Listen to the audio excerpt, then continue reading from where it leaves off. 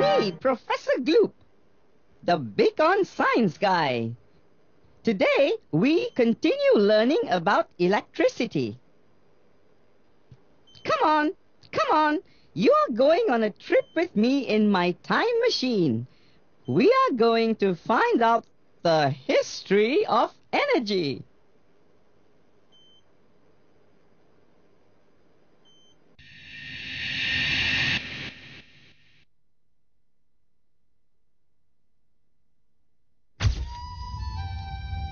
Since the beginning of civilization, man has used fire as a source of energy to do many things.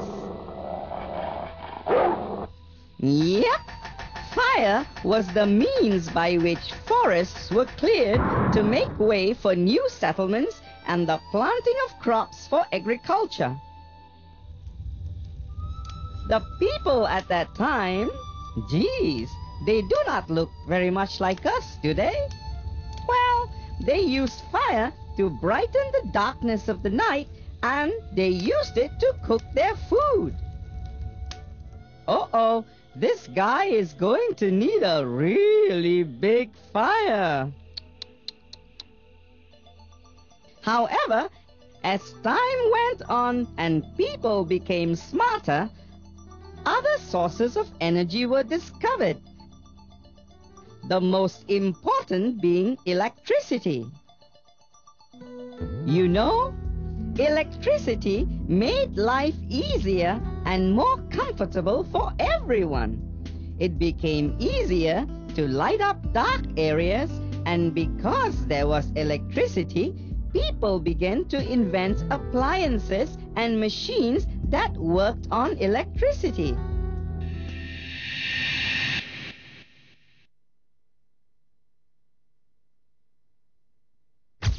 Okay, that was the world.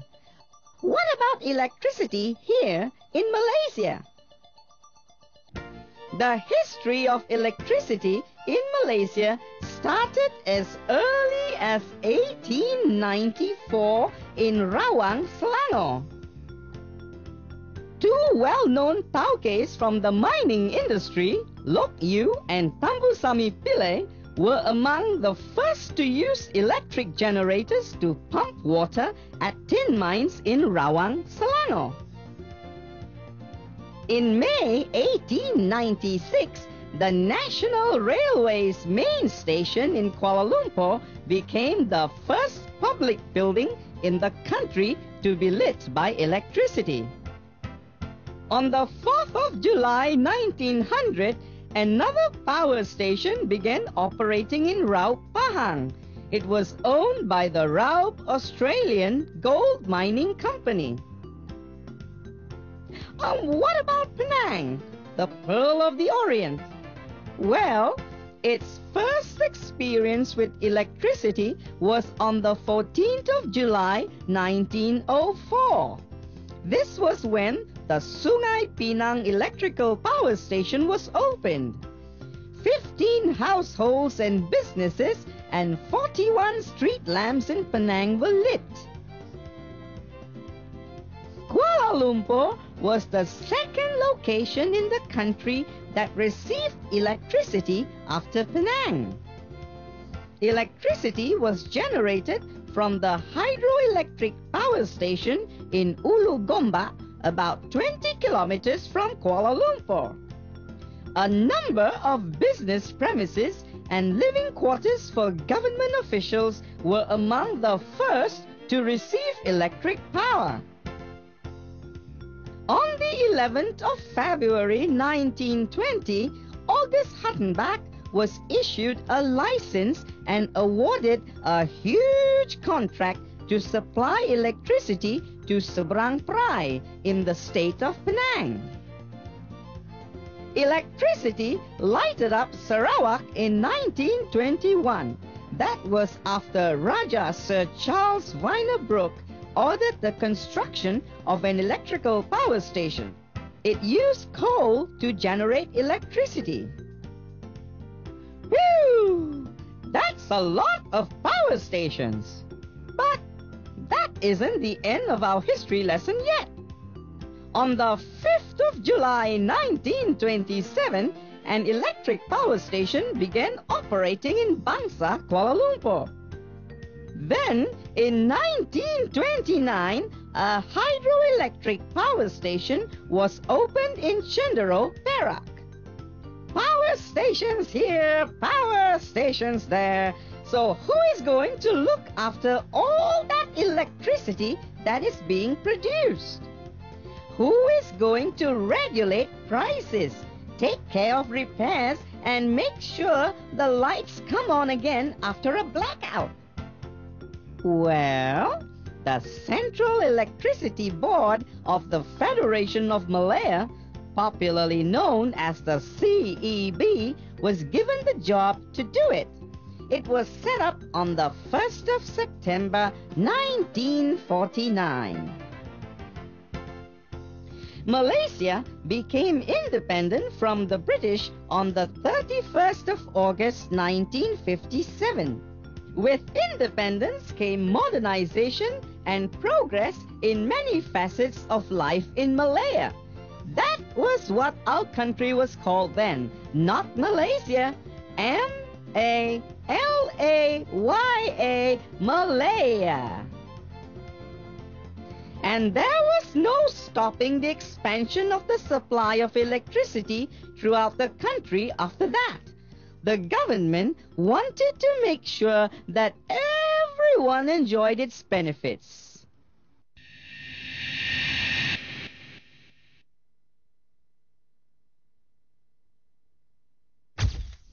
Let's learn more about electricity. Let's see. Oh yes, the Sultan Salahuddin Abdul Aziz Electric Power Station. It is located in Kapar, Klang, and is the largest thermal energy power station in Malaysia. This power station is equipped with a jetty to facilitate the unloading of coal. Let's take a look at what these people are doing. Aha! They are workers on the jetty unloading coal from incoming ships. And what are they going to do with it?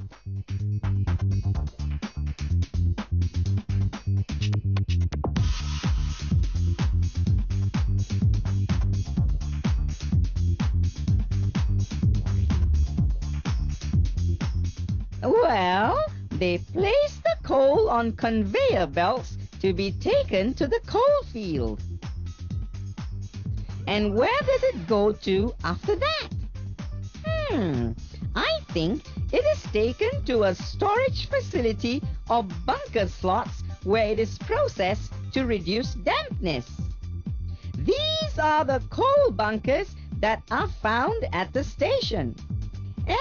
Anyway, the coal is not going to stay in the bunker slots forever. It has to go somewhere else. From the bunkers, the coal is channeled through feeders to a grinder. It is then sent through pipes to a furnace for the burning process. During this process, the heat that is given out will heat up the air and produce steam. The steam causes the turbines to turn, resulting in the rotation of the generator. The coal that has been finely ground is full of chemical energy. So, when it is placed in the furnace to be burned, it releases heat energy. The heat energy will heat up the water in the pipes until it turns to steam. Steam has potential energy and is able to rotate the turbines. When the turbines begin to turn, they produce kinetic energy, which gets the generator going to produce electricity. Gas, which has chemical energy, is then sprayed into the burning chamber.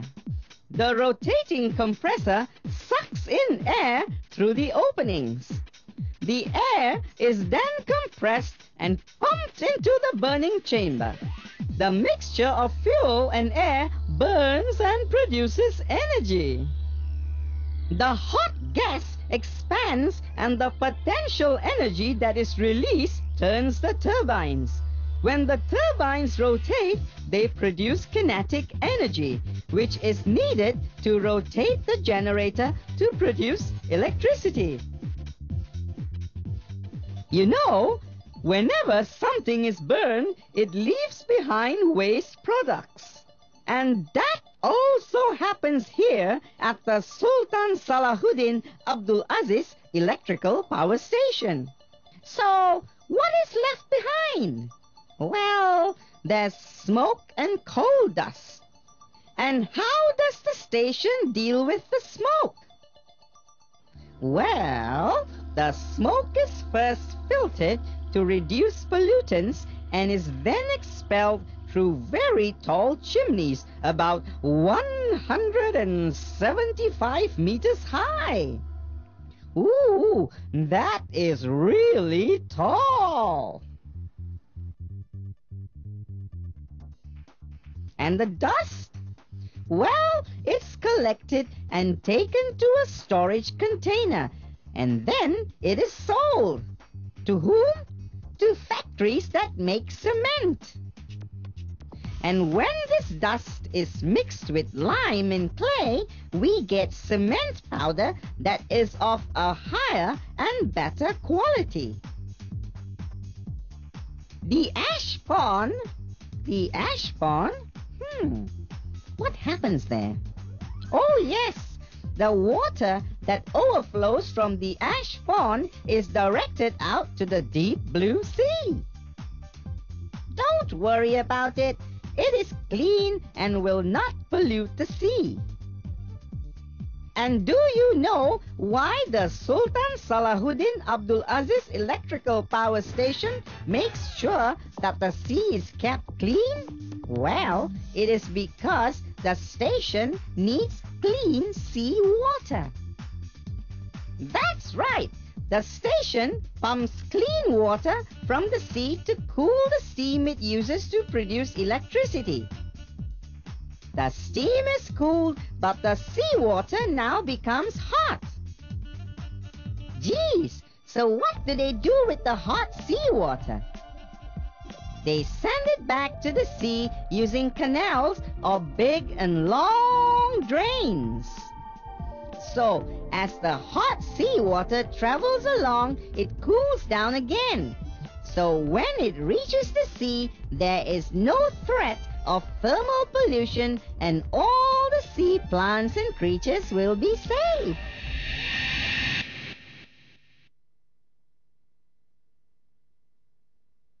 Let's talk about hydroelectric generators.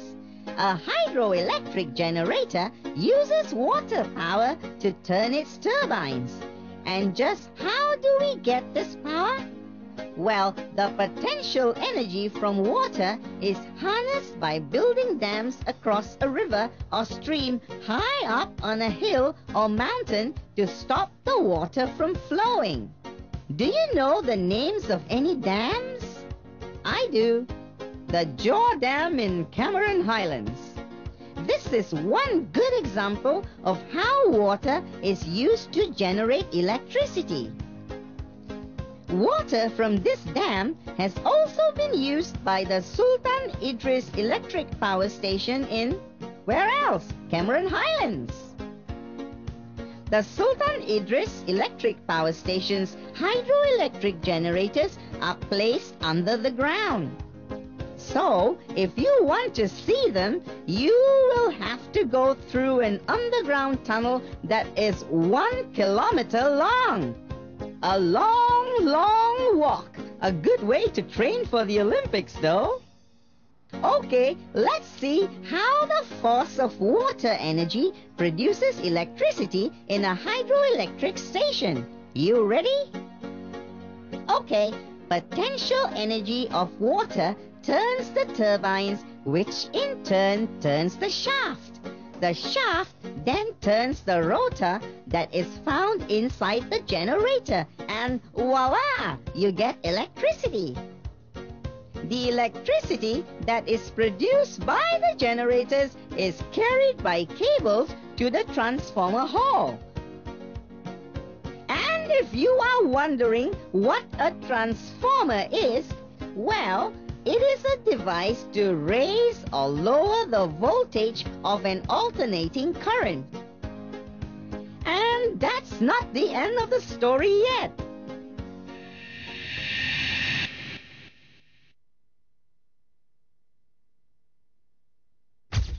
The water that is collected in the dam has potential energy that will change to kinetic energy when it is pumped through the tunnels to the power station. The energy from the water will rotate the turbines and generate kinetic energy, which will cause the generator to rotate to produce electricity.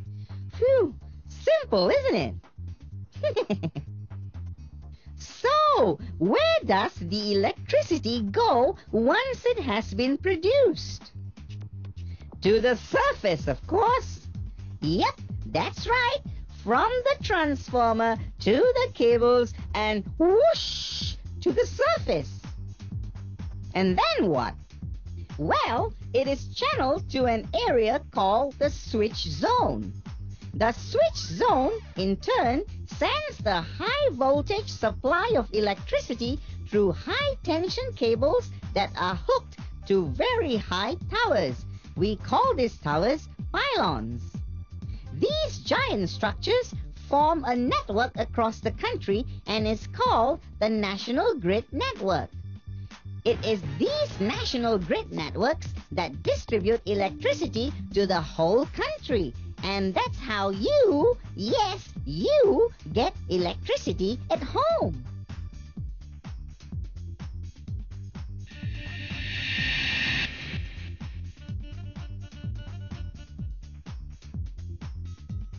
Coming back to power stations. Did you know that most thermal or hydroelectric power stations generate alternating currents at 20 kilovolts? Of course you didn't know that. You're not supposed to know that, because if you did, I'd be out of a job. Just kidding. After that, the voltage of the alternating current is raised by the step-up transformer to a staggering 275 kilovolts. This is done to minimize the loss of electricity as it travels over long distances. The switch zone will channel this high voltage supply through the national grid networks. The huge high tension cables or power lines strung from the pylons will carry the electricity to the main substations. Okay, don't fall asleep just yet. There's more. At the main substations, the voltage is lowered by the step-down transformer to 240 volts for use at home or 415 volts for industrial use.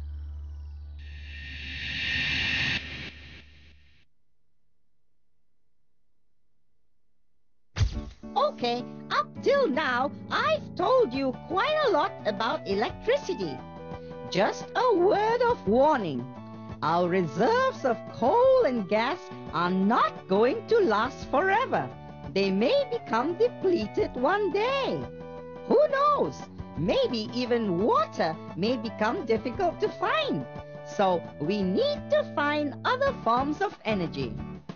And now, scientists are looking at what is called renewable energy. That would include energy that we get from the sun, the wind, and even waves that roll on the sea. I guess since sunshine is plentiful, it would be the best candidate for renewable energy. The energy from the sun is called solar energy. It can be used to produce electricity. Scientists have developed solar cells for this purpose. A solar cell is a piece of equipment for producing electric power from sunlight. So what does it do? Well, it captures sunlight on a bright sunny day and generates electricity for everyday use. Got it? No? Okay, here are some examples. The solar water pump and the buoy that floats on the sea to mark safe or dangerous spots. Both of them can be powered by electricity generated from sunshine. Actually, solar energy can do more than that. It can be used to light up street lamps and even whole houses.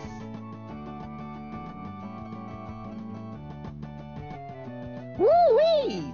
Sunshine! Sunshine! Solar energy! Electricity! What would we do without it? It's magical, isn't it? Just stand at the window and look outside at the world after the sun goes down. Everything you see is the work of electricity. The bright lights, the colorful ones, the ones that run and chase each other and spin and twinkle. It's all because man is able to generate electricity. In fact, electricity is the reason why we have life after dark. It keeps us safe and comfortable. It also allows us to do many of the things that we could not find the time to do in the daytime. Life is beautiful, isn't it?